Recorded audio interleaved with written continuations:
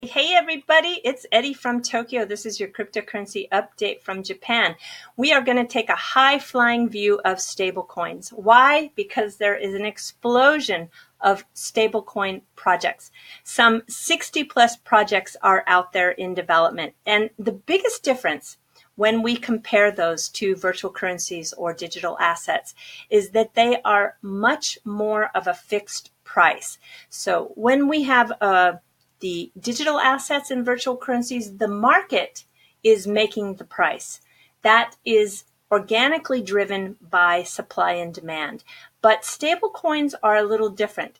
And in this video, I also want to look at, in a very fun way, what if Ripple were to launch a stable coin associated with XRP? And you think, wow, that's crazy. That's ridiculous. We don't need that. We have XRP. It transacts so well, so fast, and so cheap. But when you look at the attraction by not only users and merchants and businesses, one of the attractions is that lack of volatility, the fixed pricing. So we're just for fun going to look at what that possibly could look like. Okay, so in the beginning though, I want to just mention some of the projects that have been recently launched. As we know, IBM said that it's going to have an FDIC stablecoin built on Stellar, and it's going to have a focus of matching suppliers and merchants. And then we have Australia. They just announced that they are going to have their first stablecoin. It'll be ready in 2019. Its focus is going to be to pay employees.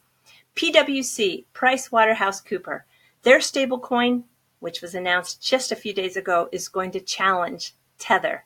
GMO Internet, it's a internet company here in Japan. They are going to launch a coin to be used in cross-border remittances.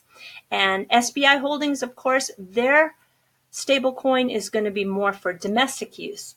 Now, the Japanese government announced that they have new goals and targets set for a more cashless society. So SBI is going to participate in helping meet that target goal. OKCoin USA, very interesting. They are going to launch a fully compliant yuan-backed stablecoin. It is for the purpose to improve the internationalization of the renminbi. That is the internal currency in China. And then the UK announced that it's going to have the world's first pound sterling backed LBG peg coin. It will be for the OTC trades on the London market. So all of these coins are electronic. They're censorship resistant. They create value. They move money, all in this digital world. So it is kind of exciting. Many of them are going to fail, as we saw with the ICOs. The ones that work as a liquidity tool on the exchanges are probably going to keep on increasing, but it's just going beyond those liquidity tool business models. And as you'll see, the projects that are out there are getting more and more creative. Here is one that was announced on the 8th of October. It's coming out of Singapore. It's the first gold-backed stablecoin based commercial model, and it's going to launch in Asia. So here's the group of the people behind the GGC, or Global Gold Cash. It's the first ever gold-backed digital currency based business model. So basically what they've done is they have tokenized gold. And then there is Terra. Terra is an ambitious crypto project. It's going to build a stable coin through e-commerce. Now, this business model really makes sense to me. In addition to the business model, what's interesting is the early backers include 4 of the world's largest crypto exchanges. So Binance, OKX, Huobi Capital, and Dunamu, which is the firm behind Korea's Upbit, have all poured capital into this Terra project. And it is being headed by a young man by the name of Daniel Shin. He was educated in the United States, but has since moved back to Korea. And it is the first time the global exchanges have come together on a deal. The stellar lineup of investors, there's 20 total, but they also include names like Polychain Capital, China's FBG Capital, Hashed, 1KX, Kinetic Capital, and Arrington XRP, the crypto fund from TechCrunch founder Michael Arrington. So let's see the face behind this project. This is Daniel. He's going to have 32 million to get this project off the ground. And basically the e-commerce strategy that he's going to use will involve providing discounts and rewards for consumers who use Terra. The merchants, meanwhile, have also an incentive to use Terra to succeed, since it would let them pay only a fraction of the transaction fees that currently fork out to Visa, MasterCard, American Express, and those other payment providers. Imagine, as Daniel says, going to Amazon and clicking TerraPay at the checkout. You don't need a wallet, and so on. All you need to know is that it's a better deal, said Shin, adding that Asia provides the most favorable regulatory and cultural environment to launch this project. So I do believe that it's going to launch first in Korea and then roll out into Asia.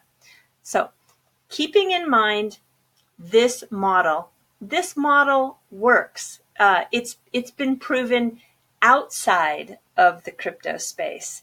And the thing that I think Daniel's missing, I think he's got a great shot and he's got a lot of capital to make it work, but he needs a community. So just because you have a use case doesn't mean it's going to be used, right? So if he were to concentrate also on an existing community, I think that this kind of stablecoin project would have a good chance.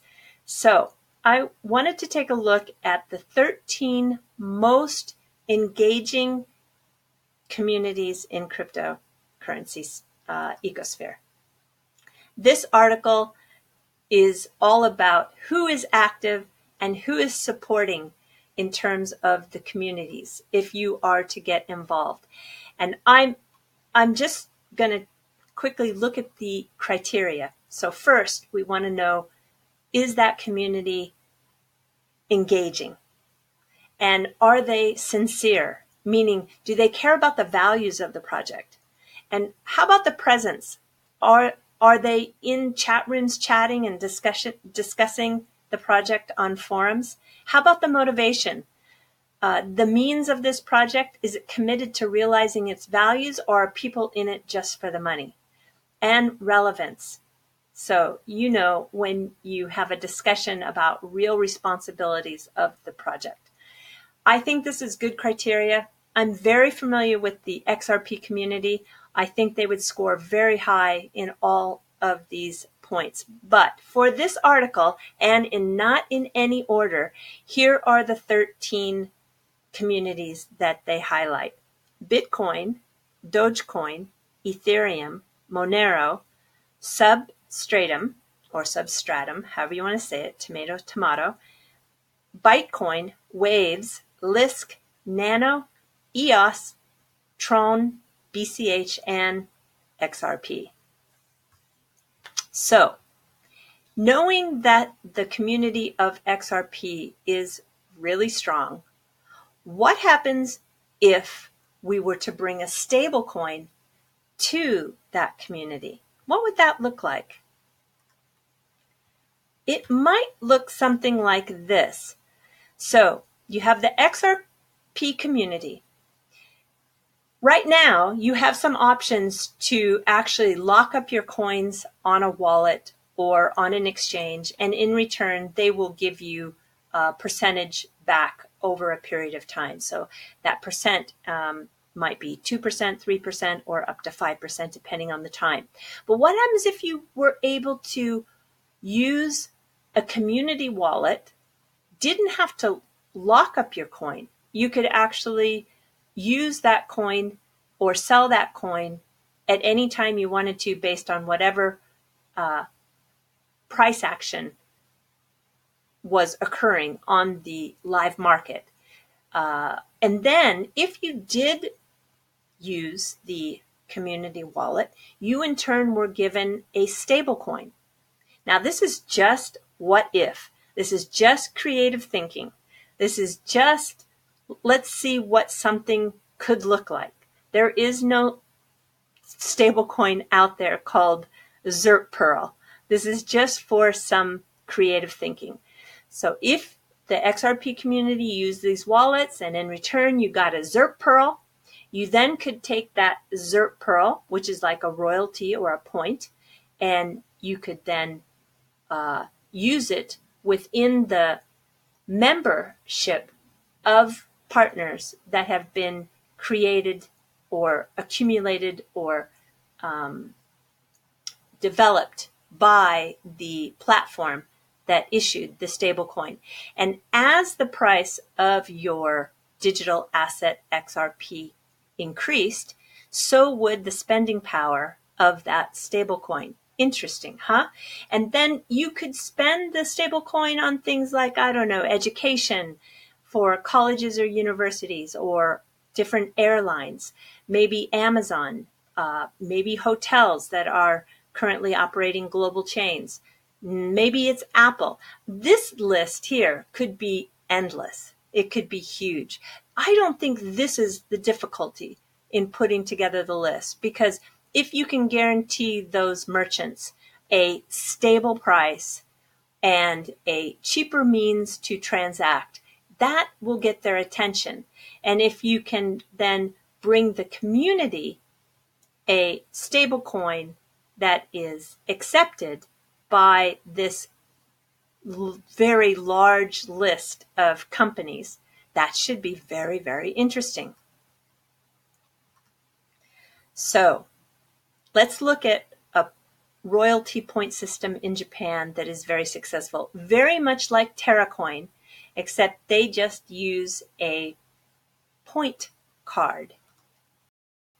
This is called the T card in Japan, and it is by a company called Tsutaya. Tsutaya used to be a brick and mortar business that you walked into, you paid your rental fee for a DVD, you walked out, had it for 3 days, and then you had to walk back the DVD to the store and return it. Everybody knows that business model is dead. So they have reinvented themselves. And in this reinvention, they came up with a points card. It has 67 million members and a network of 941,000 stores. So we know that this kind of model works, which is why I think TerraCoin makes sense to me. It's just that they are missing the community component.